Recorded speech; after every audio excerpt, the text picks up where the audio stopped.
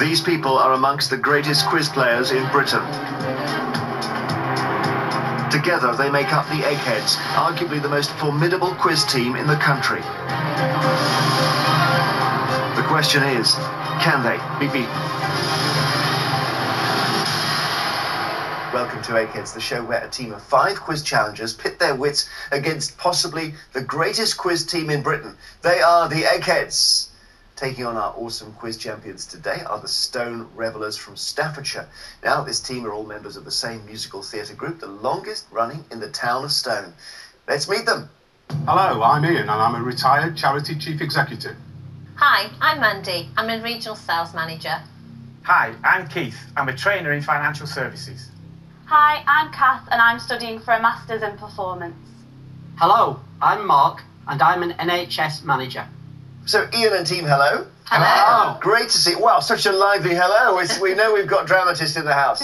It's drama that links you, Ian, is that right? It is. We're all members of the Stone Revellers Amateur Musical Theatre Society, and we do everything from Shakespeare to panto and most things in between. And are you all the stage people, the actors, or have we got stage hands here and lighting people and... We all do various jobs. You do everything? A lot on stage. I've written the panto that we're currently rehearsing, as well as being in it. The last show, there was 4 of us that were in the last show that we did in various parts. So you wrote the panto? With a colleague of mine.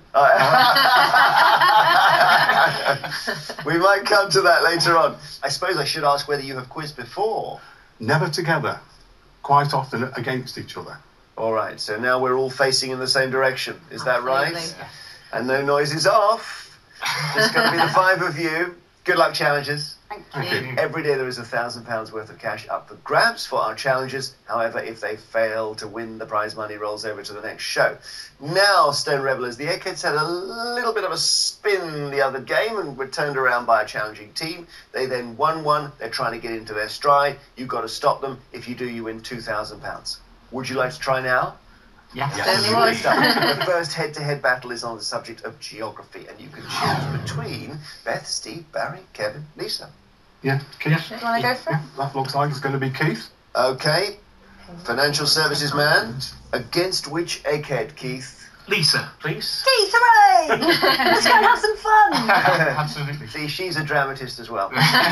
Keith from the Stone Revellers versus our own reveller from the Eggheads. Lisa, to ensure there's no conferring, would you please take your positions in the legendary question room?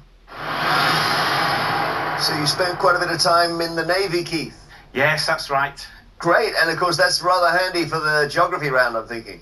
Well, yeah, but obviously sometimes I might have been a bit worse for wear in some of the places, so my memories might not be quite as good as they could be. But good on oceans, yeah? Yeah, oh yes, yeah. So geography, Keith, would you like to go first or second? First, please. And here we go. The seaside town of Ilfracombe is located on which body of water? Bristol Channel, the Wash, or English Channel? Ilfracombe, Devon, Bristol Channel. Bristol Channel's right. Well done. Perfect question for you, I'm thinking. Yeah, not far, yeah. Okay, here we go. Your question, Lisa. Which of these is a nickname of the US state of Alabama? The Empire State, the Peach State, or the Heart of Dixie? It ain't the Empire State. I think the Peach State's in Georgia, so it must be the Heart of Dixie. It is the Heart of Dixie. Your second question, Keith. Chesapeake Bay is on which coast of the USA? North, south, or east? Could you spell it, please, Jeremy? Yeah, it's Chesapeake, all one word. Chesapeake Bay. Chesapeake. It doesn't sound very eastern. It sounds more southern, so I'll go for the south. I've, for some reason, got Massachusetts or Boston in my head here, but I'm not sure. East is the right answer. Let's just check. Eggheads, Lisa, do you know this? Yeah, I've actually been up the Chesapeake River. It's in Maryland, I think. All right, your question, Lisa, to take the lead. Which of these African countries is located on the Indian Ocean? Namibia, Tanzania, or Senegal? Namibia and Senegal are on the left-hand side of Africa when you look at the map, which puts them on the Atlantic side rather than the Indian. Must be Tanzania. Yes, good reasoning. We're big on our oceans in this round, aren't we? My goodness. Just made for Keith. Bodies of water, yeah, Tanzania's right. Okay, Keith, see if we can get another ocean for you. The market town of Chesterfield is in which county? Warwickshire, Derbyshire, Lancashire. Derbyshire. Derbyshire's right. Well done, 2 out of 3. Let's see if it's enough to get you through to sudden death. Lisa, if you get this one right, you are in the final round. Peebles and Hawick are towns in which area of Scotland? Hawick is Hawick. Borders, Highlands, West Coast. I think Hawick is getting on for about as far north as you can go. And again, yeah, Peebles, I think you're getting up north. It ain't the Borders. And I don't think it's the West Coast. We'll go with the Highlands. Yeah, that's funny. You've gone the wrong way. It is the West Coast. I think it's Borders. Is it? Long way further down. Oh, sure they were in the north. That's really weird. You see, I could not reconcile Peebles with being in the north. It's my own fault for not thinking that one through. Never mind. So, level after 3. That's handy, Keith. Yep, timely. Yep, and we go to sudden death. Gets a little bit harder now. I don't give you alternatives. Which country has borders with Tunisia, Algeria, Egypt, Niger, Chad, and Sudan? Libya. Libya's right. Good answer. That's yeah. Well done. Libya's right. So Lisa under pressure. Which mountain range, Lisa, occupies sections of Russia, Georgia, Azerbaijan, and Armenia? I will no doubt pick the wrong one, because Russia's got a few. I don't know. First thought was the Urals. We'll say the Urals. Coughing and spluttering from the Eggheads. Why Eggheads? Because it's the Caucasus. Caucasus is the answer. Lisa, you've been knocked out on geography. Well done, Keith. Thank you. There we are. The Navy man is in the final. He took on an Egghead. You emerged triumphant. So come back to us and we will play round 2. So as it stands, the Stone Revellers have not lost any brains from the final round. It's a great start. Well done. The curtains have opened on the dramatist. The first scene has gone well. The Eggheads have lost a brain. And the next subject for you is film and TV. I'm reckoning that's good. Who would like this? It's me or you? Yeah. I'll save you for F Sport. Yeah. Should I do it? Yeah, I think I've saved Mandy for sport, yeah. I think I'm going to give it a go. All right, I watch Kath. a lot of TV. Okay, well, performance studies is your thing, I know. And against which Egghead, Kath, can be anyone but Lisa? Try Beth. Yeah. Yeah, that's the way. Beth, Thank please. you, Beth. Okay, Kath from the Stone Revellers taking on Beth from the Eggheads on film and TV. Please take your positions. Film and TV, Kath, do you want to go first or second? I think I'm going to go first, please. And here we go. Which of these TV sitcoms was broadcast first on UK TV? Only Fools and Horses, The Good Life, or Dad's Army? Okay, so I'm going to go with what I remember watching and what I remember my parents watching to kind of eliminate answers. My gut instinct was Dad's Army, so that's what I'm going to go for. Dad's Army's right. Well done. I mean, they are, all of them from before, you were born in the late 80s, I'm thinking, so all these were performed before you were born, but yeah, Dad's Army is the one about Second World War. Yeah. Okay. Beth, which fictional character has been played on screen by Albert Finney, Peter Ustinov, and David Suchet? Hercule Poirot, Dracula, or Tarzan? The little Belgian, Hercule Poirot. Hercule Poirot is quite right. I think Peter Ustinov as Tarzan would have been a stretch. Okay, over to you. Kath, what is the surname of the character played by Zoe Saldana in the Star Trek series of films? Is it Uhura, Sulu, or Troy? Oh no, my dad is such a big Star Trek fan. See, I know that Uhuru means freedom. I'm going to go for Uhura. She right, Beth? Yeah, she's right. Uhura is correct. Well done. Okay, Beth. Which Oscar-winning actress plays May Parker in the film Spider-Man: Homecoming? Mira Sorvino, Marissa Tomei, or Gina Davis? It's part of the wider Marvel Cinematic Universe. I don't think it was either Gina Davis or Mira Sorvino. Yeah, I'm pretty sure it's Marissa Tomei. Marissa Tomei is correct. So you're going great guns, both of you. Well done, Kath, so far. Third question can be crucial. Here we go. Which role is played by the Welsh actor Luke Evans in the 2017 film version of Beauty and the Beast? Is it Belle's father, the Beast, or Gaston? It's definitely not Gaston. I'm trying to... I've seen the film, absolutely love it. I feel like the Beast was someone that I've heard of. I'm going to go with Belle's father. It's Gaston. Oh no. Did you remember Gaston in the film? Yeah. Oh, I thought that was someone else. Oh no. All right, so Beth has a chance to take the round.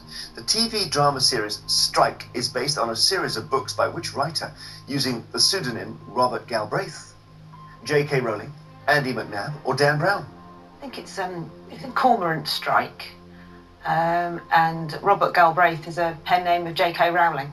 J.K. Rowling is quite right. Well done, Beth. 3 out of 3. Sorry, Kath. That's okay. Just taken on the bend there by Beth. He'll be in the final, and as a result, you've been knocked out. Come back to us, and we'll play on. Okay, the Stone Revelers have now lost the brain from the final round. You see how hard it is to demolish these eggs. They've lost one as well on this side. We play on, and it's politics. So who wants politics? We didn't. It's going to have to be me. What do you think? It's going to be Mark. Mark? Mark. Okay, Mark. NHS manager against which egghead? Mark? Any of the 3 guys in the middle? Steve, please. No easy way, is there? Mark takes on Steve, the stone of the Eggheads. To ensure there's no conferring, please take your positions in the question room. So good luck, Mark, and it's politics. Would you like to go first or second? I'll go first, please. Good luck, Mark. How many prime ministers of the UK were there in the 20th century? 10, 20, or 40? 10 feels definitely too small. 40, that'd be 2.5 years each. I think that's too large. So I'm going to say 20. It's a good way of working it out, actually. Yeah, 20's right. Average 5 years each. Steve, which of these politicians appeared as a contestant in a Christmas episode of Strictly Come Dancing in 2010? Jeremy Corbyn, Vince Cable, or Nigel Farage? Not a Scooby. I'm going to rule out Nigel Farage. Vince Cable. Yeah, you're right. I suppose if you were going to try and get there through logic, Corbyn at that time was not Labour leader. So he was pretty obscure Labour backbencher in a way. So Vince Cable's right. Well done. Okay, back to you, Mark. What was the name of the 17-year-old activist for female education who was a co-recipient of the 2014 Nobel Peace Prize? Is it Ellen Johnson Sirleaf, Tawakkol Karman, or Malala Yousafzai? I believe it's Malala Yousafzai. Yes, it is Malala. Well done. Steve, Benjamin Disraeli famously said that he climbed to the top of what when he became Prime Minister in 1868? Was it the greasy pole, the mountaintop, or the slag heap? It's the greasy pole, Jeremy. Yeah, famous quote. Greasy pole is right. So level after 2. Let's see if you can pull clear here, Mark. In which year was the Canadian Prime Minister Justin Trudeau born? Was he 1971, 75, or 79? You may regret this, but I'm going to say 1971. Challengers, what do you think? Yeah, I think it's 1979. They think, okay, he is a very good-looking man for his age. In 1971 is quite right. Well done. Oh, Yeah, I wouldn't have guessed that. Don't know what's going on with Mr. Trudeau, but if he could bottle it. All right, Steve, your question. In 1990, who said in a speech to Parliament, "It is rather like sending your opening batsmen to the crease only for them to find, as the first balls are being bowled, that their bats have been broken"? Norman Lamont, John Major, or Geoffrey Howe? I think that's a very famous speech by Geoffrey Howe. Now, I think we left the key words off the end. By the team captain, he said. Broken by the team captain. Geoffrey Howe's the right answer. 3-3. So, Mark, scores level, sudden death. Gets a bit harder. I don't give you alternatives. Who was the Vice President of the United States from 1973 to 1974?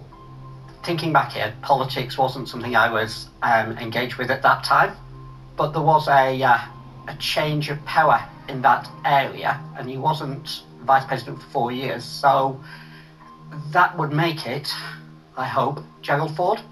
Yes, well done. Gerald Ford was. Okay, Steve, your question to stay in. Which politician born in Eastbourne in 1956 had a mother named Zaidi and a father named Hubert? I really don't know. I've absolutely no idea. I might as well go out with a silly guess. Paul Boateng. The answer is actually Theresa May. Joking. It really is. Mark, well done. You've taken on an egghead. You knocked him out. And you emerged triumphant, and you will be in the final. So advantage now to our challengers. This is getting interesting, isn't it? Come back. We've got one more round to play before the final round.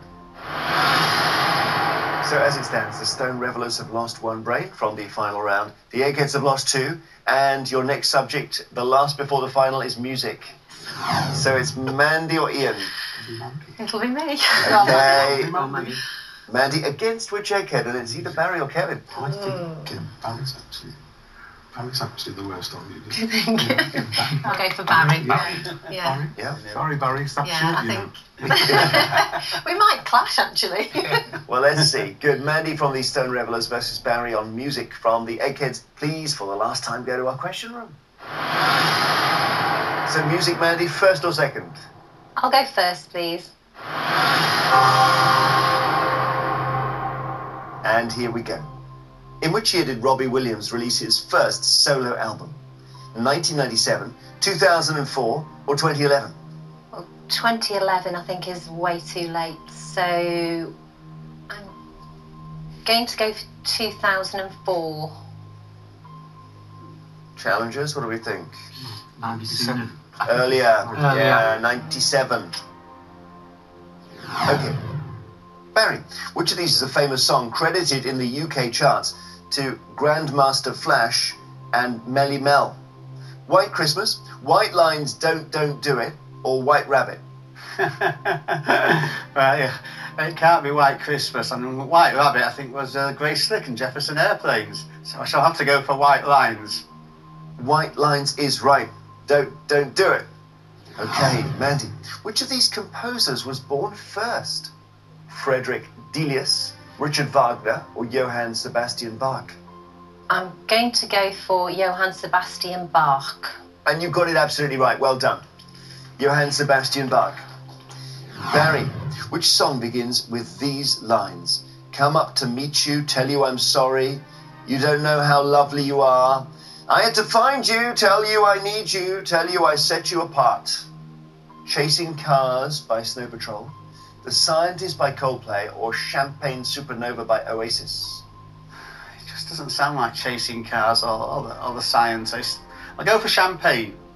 Lisa, help us out. I actually had to do this on elimination because I could sing you the beginnings of Chasing Cars and Champagne Supernova, although on this occasion I will spare you, so it's actually The Scientist. Okay, The Scientist is the answer, Barry. You got it wrong, so level. And third question now, to you, Mandy. New Rules was the first UK #1 single by which British artist? Dua Lipa, Rita Ora, or Stormzy? I'd say it's not Stormzy. I'm going to go for Dua Lipa. Dua Lipa is correct. Well done. Only because I'm an amazing Stormzy fan, so Oh, it definitely was not Stormzy. Very cool. Okay, get this wrong, Barry, you're out. The West End musical Girl from the North Country features the songs of which man? Randy Newman, Neil Diamond, or Bob Dylan? If you're travelling on a North Country road, well, that's one of my all-time favourite songs by Mr. Bob Dylan. Bob Dylan is correct. Well done. So level after 3. We go to sudden death, Mandy. Gets a bit harder, I don't give you alternatives. Here's your question.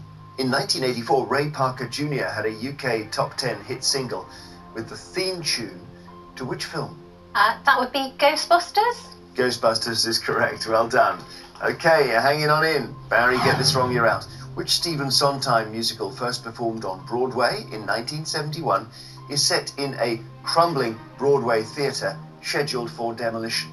There's a little night music. I'm wondering if a chorus line is a Stephen Sondheim one. Ooh, which one is it?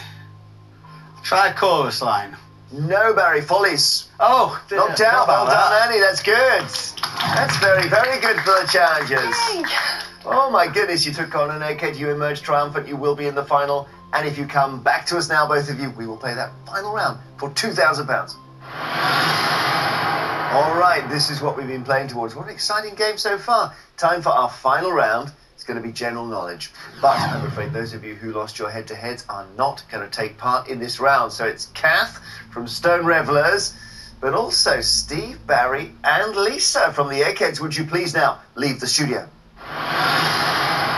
Well, Ian, Mandy, Keith, and Mark, you played well to this point. Look at you, all four of you. And you're now playing to win the Stone Revelers £2,000. Beth and Kevin, it's a bit of a rearguard action, isn't it, to defend the Eggheads' precious reputation. As usual, I will ask each team 3 questions in turn. This time the questions are all general knowledge. You are allowed to confer. So, challengers, the question is, can your 4 brains take down these 2? Sounds straightforward when I put it like that, doesn't it? Stone Revelers, do you want to go first or second? Well, first has served us well so far, so we'll go first, please, Jeremy. And here we go with your first question. Which of these words can mean unpleasantly bitter or pungent? Fecund, acrid, or mellifluous? I think acrid. That would be acrid, Jeremy. Acrid is right. Eggheads. In 2016, the free diver Alex Segura Vendrell set a Guinness World Record by holding his breath for how long? Was it just over 4 minutes, just over 14 minutes, or just over 24 minutes? It won't be 4 minutes. That's relatively simple, I would say, for a free diver. I think 24 is hard too. I don't think. 14? Yeah, I think so. Yeah. Well, we don't know it. Neither of us had come across this particular story. We think we'll go down the middle with 14. Okay. He did 24. Wow. So you're wrong, Eggheads. Just over 24 minutes is the answer. Little knowledge is a dangerous thing. Challengers, you're in charge now. Which of these famous plays features trolls, a Bedouin, and the devil? Arms and the Man, Peer Gynt, or the Seagull? Any ideas? Peer Gynt is Norwegian, isn't it? Scandinavian. We've got trolls. Yeah, good point. I think Peer Gynt. Peer Gynt, that's the one that first put me. Yeah. We're going for Peer Gynt, Jeremy. I happened to see this play last summer at the Edinburgh Fringe, and you're quite right, it is Peer Gynt. Well done. Okay, Eggheads. The lost city of Zed, so named by the British explorer Percy Fawcett, is a theoretical city located in which part of the world? Is it the Amazon rainforest, Congo Basin, or Outer Mongolia? Amazon rainforest. Yeah. Up the Amazon. Yeah. There was a film which came out in, I think, 2016 about this called The Lost City of Zed, and it's the Amazon rainforest. Amazon rainforest is quite right. Well done. Okay, so the Eggheads are on the scoreboard now. But you can take the jackpot with your third question, challengers. £2,000 we're playing for. If you get this right, there will be no way back for the eggs. In which year was the philosopher Immanuel Kant born? 1624, 1724, or 1824?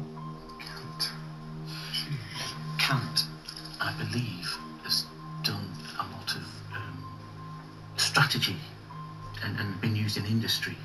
So I've no real clue, but I think I would go for 1820 odd. The later one rather than the earlier ones. So he would have influenced the Industrial Revolution age, wouldn't he? Yeah, that's what I would have gone for, the later date rather than an earlier date. Yeah. So we're going 1824? Yeah. 1824, Jeremy. 1824. There's a lot of them not going on in the 1800s. One thing we know about Kevin is that he knows his dates. What was it, Kevin? 1724. 1724 is the correct answer. So you've given the Eggheads a way back now, and they are very good at finding a way back when you offer them the chance. Eggheads, to stay in the contest, who wrote the Mr. Gum series of books for children? Francesca Simon, Andy Stanton, or Julia Donaldson? It's certainly not Julia Donaldson. No, Gruffalo and all that sort of Yeah. I have to admit I don't know this. So My children are still too young to really read these. Francesca Simon didn't write Horrid Henry, did she? it might be something like that. Yeah, it's well known. I think a well-known series. Oh, okay. And Mr. Gum doesn't mean anything No, to me. it's a well-known series within sort of pre-teens. Yeah. So on that basis, I'm wondering if it might be better to go. For Andy Stanton, simply on the basis that I'm happy with what I No, I don't know. I mean, it's a kind of it's a negative tactic, but I can't. I've definitely heard of Francesca Simon, but it's not in relation to that. But it's not to say that it's not her. So. Well, let's go with Andy Stanton because it's not Julie Donaldson. So let's go with Stanton. Yeah, they're not falling well for us today, I'm afraid. Unfortunately, these things. We don't think it's Julia Donaldson. So on the basis that we don't know anything about Andy Stanton, go for that. Okay, Andy Stanton is your answer. Do you know what Francesca Simon writes? She's the Horrid Henry. Yeah, she is Horrid Henry. So you were sort of nudging close to that, you eggs, and it is Andy Stanton. You got it right. Well done. You did quite good elimination there. All right, so challenges. We go to sudden death. It gets a bit harder. I don't give you alternative options. Here we go. The term Ivy League, coined in the context of intercollegiate sport, now more broadly refers to a specific prestigious group of how many American universities? So how many? Yale, Harvard, Princeton. Beyond that. Are any of the red bricks? I've got a feeling Is Georgetown Ivy League, Washington University? Is it 5? I've got a feeling it was 5, but I can't think of I them. don't know what the names are. No. That's more of a league than 3. Yeah. Could be more than that though, couldn't it? So We're not certain, are we? no. No, we can't make our minds up here, Jeremy, as you can probably tell. We can name 3, and we think there's probably at least 2 others, so we're going to say 5. Okay, well, Harvard, Yale, Princeton are 3. That is true. But there were more than 2 others. The answer is 8. Can you tell us the others? I could probably get close to it. I mean, there's Harvard, Yale, Princeton, Columbia. Yep. Brown. Yes. Cornell. Yep. Pennsylvania. Yep. Is it Dartmouth? Dartmouth. Well done, Kevin. That's brilliant. Okay. Those are the 8. Now, Eggheads, you can take the contest with this question. In terms of methods of stock valuation and data storage, what does the acronym LIFO, L-I-F-O, stand for? Last in, first out, yeah. I think so.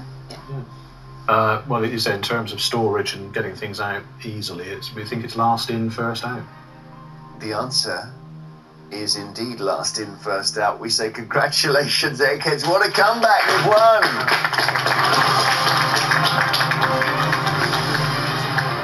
Oh, it was that beastly Immanuel Kant. Yes. It was. It was 1724, not 1824. Thank you so much for coming and playing Stone Rebel. It's fantastic to have a dramatic team. Really great to see you. The Eggheads are getting back into their stride, and they do reign supreme over Quizland once again. We don't often see Beth and Kevin in the final.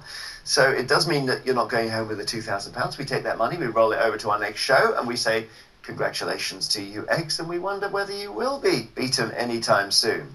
Join us next time to see if a new team of challengers have the brains to defeat the Eggheads over here. They're going to go down again at some point, aren't they? There'll be £3,000 to play for. Till then, goodbye.